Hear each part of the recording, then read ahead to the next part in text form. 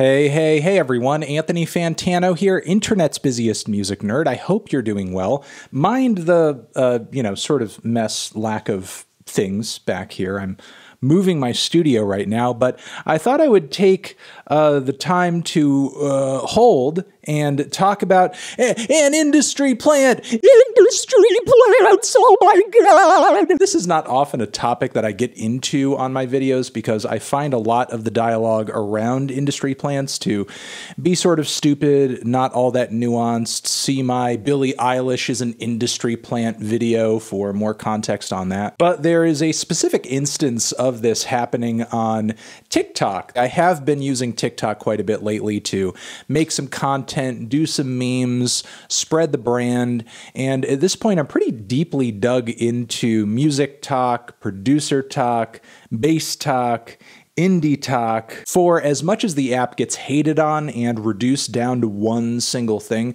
there's actually a really robust series of sub-communities oriented around music there that are pretty cool. Now, whether you're on TikTok or not, there is one thing that is very clearly true about the app, and that's music is incredibly popular there. So popular that when something musically pops off on the app, you often see it gaining virality on other platforms too. The app actually claims over the past year, 70 artists whose music broke on the app got signed to majors. So it's no secret at this point that when labels and artists, be they independent or mainstream, look at TikTok, they see opportunity. Sometimes they see money. Over the past few years, there have very clearly been artists who have tried to come out with tracks that are almost geared toward the platform. 2C Slide, for example. Many more obscure artists and creators are trying to climb the TikTok ladder too in their own way, but none seem to have gained the sort of backlash that this band here has.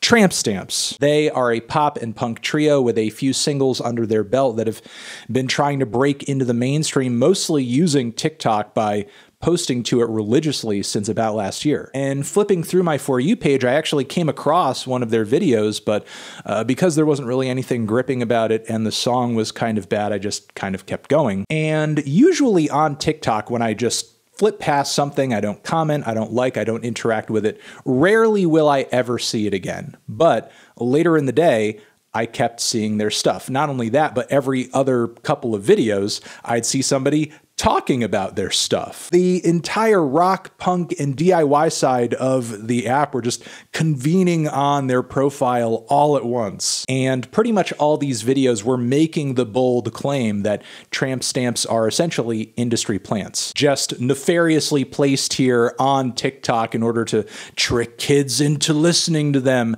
And looking a little bit into their group, I can kind of see why some would walk away with that conclusion. Let's read the Tramp Stamp bio for context, shall we? Whip-smart and wildly irreverent Nashville-based band Tramp Stamps are introducing a fantastically unfiltered new voice into today's pop landscape. With a lyrical style that's equal parts social commentary, soul-bearing confession, and brilliantly profane storytelling, singer Marissa Mano, guitarist Caroline Baker, and drummer Paige Blues speak the truth on societal ills like white boy privilege and fragile masculinity, all while revealing their warped sense of humor and untamed joie de vivre.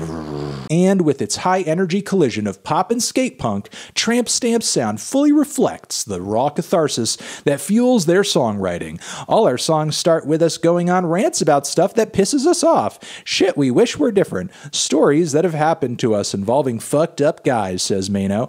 Adds Baker, it's the kind of stuff women talk about all the time with their friends, but no one's ever put it to this kind of music before. Already this reads fake as hell. There's no way any DIY or totally independent band is coming at you with a block of PR written text this dense. But what reads is even more inauthentic than this PR drivel right here are the videos that they actually upload to their page when you get a greater sense of them.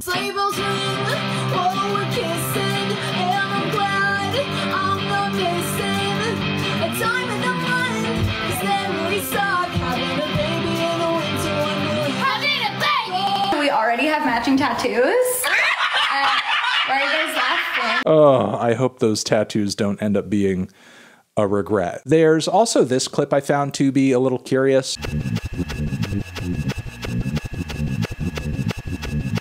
New Music Friday on Spotify. Like, how is this seemingly independent band just doing it totally on their own, getting on New Music Friday after just like putting out a few singles? In one breath, they're sort of portraying what they do as being very punk and very organic, but simultaneously it just reeks as being very industry. My face, you can fuck yourself, you can fuck yourself.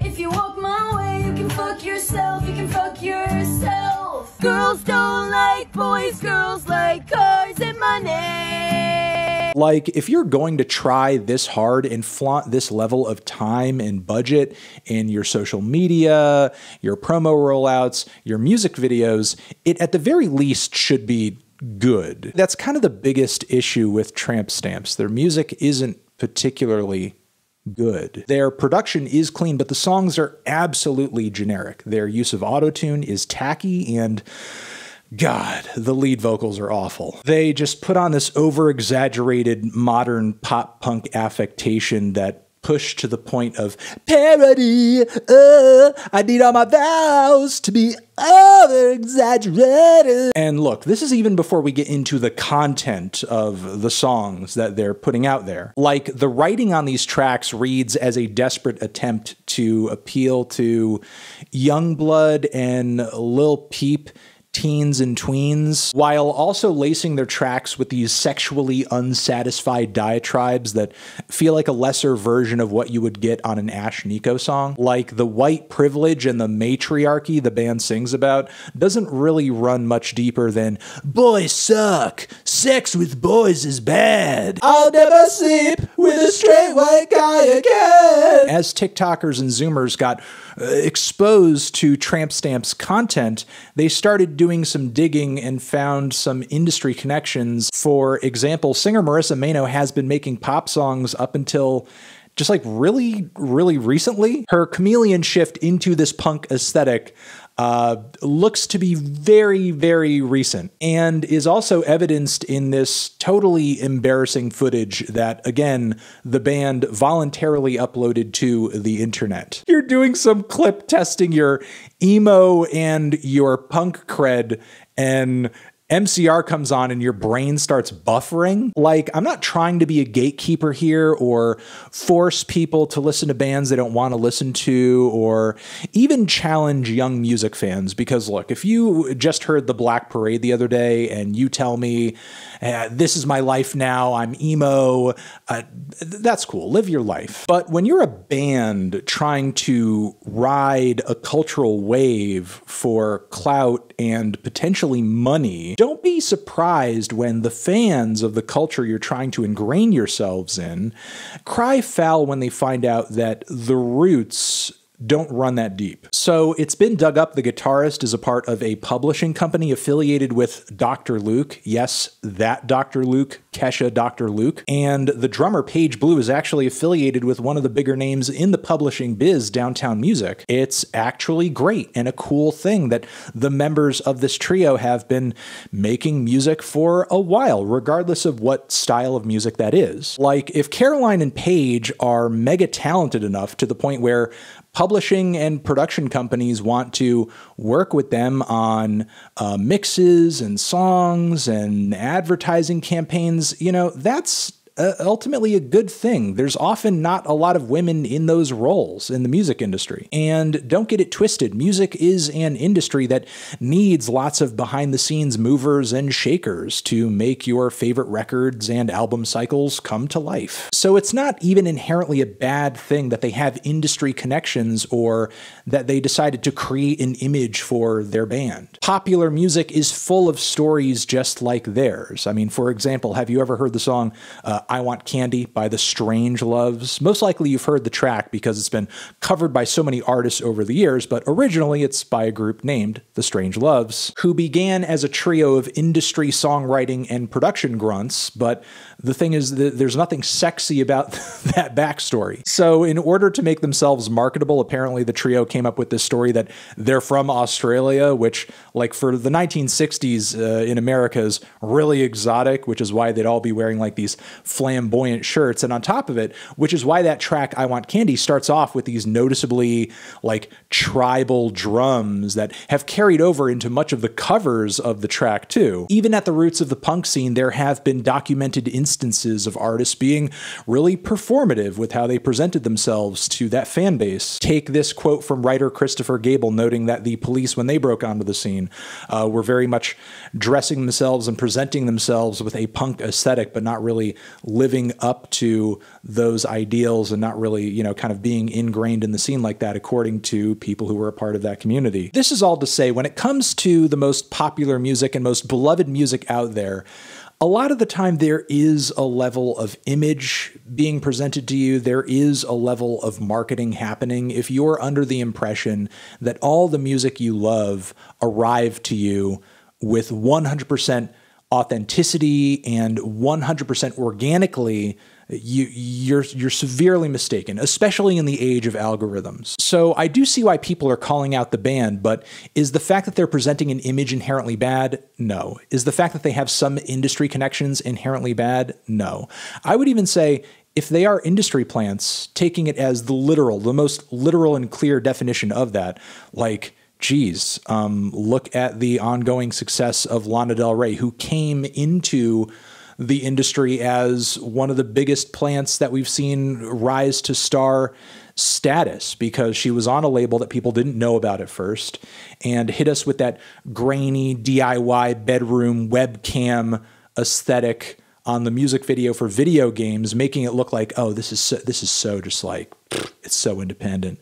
Meanwhile, the song itself is produced up the wazoo with luscious string sections that you'd only get like out of a studio. Where Tramp Stamp has screwed up here is not in the fact that they're marketing, it's that it's really bad marketing. It's not creative, it's not bold, it's not engaging. It's just desperate pandering toward teenagers that they don't think will know any better. And they think maybe will have their minds blown by all of the edgy swearing and try-hard misandry, as well as make tampons free. Ah! On top of that, Tramp Stamps has chosen to involve themselves in a community that really cares about authenticity and really cares about its history. Like, if Tramp Stamp broke onto the scene as, I don't know, a disco trio, I don't think they would be having quite as many problems. On top of that, there is some stuff about their material and their promotions that seem a little problematic as well. Take the lyrics to I'd Rather Die.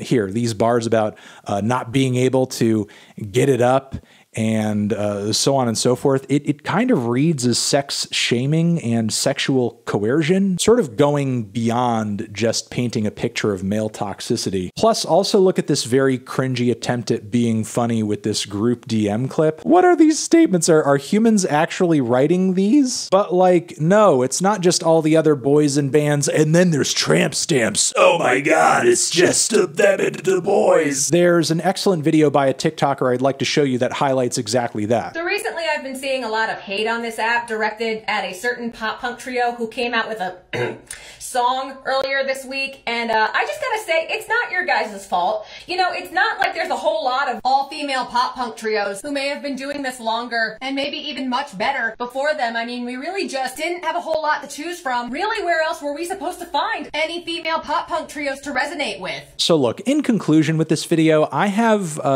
said a lot. And look, the point of this video is not to flame Tramp Stamps or shame Tramp Stamps or even bully them into never making music again. Don't just treat music like it's a marketing scheme or something. I know if you've been in the industry for a long time, it can be easy to feel sort of cynical and look at it that way. But still, as a creative, you should not allow it to bring you down to this level. Finally, the last thing I want to say in this video is congratulations to the Zoomers and TikTokers who saw this and kind of called it out for the BS that it is, because I know in my heart, were this band to have broken in like, I don't know, 2014, 2015, like younger millennials would just be lapping it up and you'd be reading one listicle after another.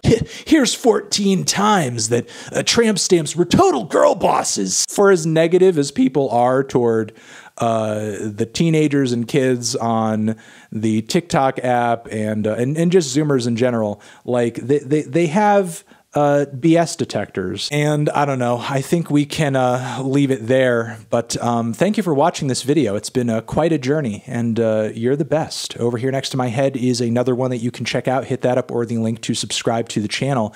Anthony Fantano, tramp stamps forever.